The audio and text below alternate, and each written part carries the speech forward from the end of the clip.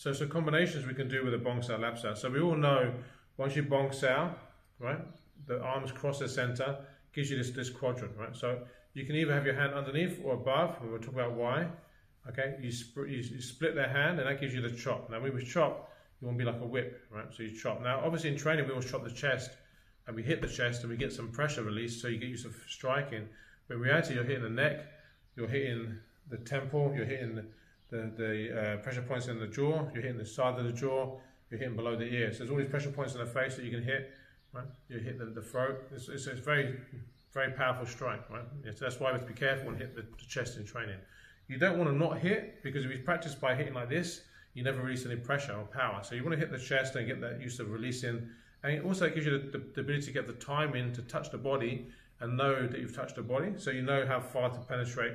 So you have more control. More control also gives you more power, right? More control gives you more skill gives you more power, right? So you want to have that power control, skill control, right? So for us, we always hit the chest, right? You want the elbow to be outside of your hip. You don't want the elbow to be crossed, because now that can be pinned in, right? The idea of this is a Bong Sao. You're not vulnerable on this side because their arm is across the body, right? So that's another thing people say, oh, your elbow's up, you're vulnerable. Well, in Chi Sao, we do that all the time, because you're not vulnerable, because the hand is over this side, right? So when I come to here, you're vulnerable, not me, right? Okay, because I can hit high and low. So anyway, when I do the Bong Sao, my hand is underneath when the bridge is shorter. When the bridge is a little bit longer, then my hand comes on top. So if you're in Chi Sao, mostly it's underneath because the bridge is always short.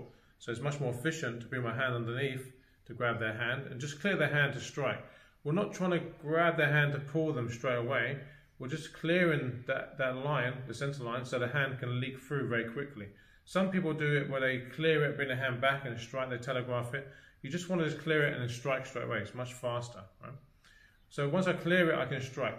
The time I go on top is when I press my Bong Sao a bit more forward to press someone, and then they start to push back, and then my hand is already out here, right? Because I've already pressed them forward. So if I have a Fook Sao, my hand will come back a little bit. Then I can come over top, and that's very powerful for more aggressive techniques we'll do a bit later, right? So we have both positions, either hand underneath or hand on top, depending on the range, right? So if I'm in a close range position here, this hand underneath is quicker and cleaner. If my Bong Sao extends a little bit, because I've pressed into you, then obviously this is not very good, because now my shoulder's going to engage too much, right? And I'm weaker here, right? They can trap you here, right? So here I can grab on top and use that pressure to sink and get a more powerful strike. So that's the difference between the range of where you come under or over. Right? So once you've done your Lap Sao, okay, now we think about combinations of the Lap Sao, right? So depending on what they do will depend on what combinations you have.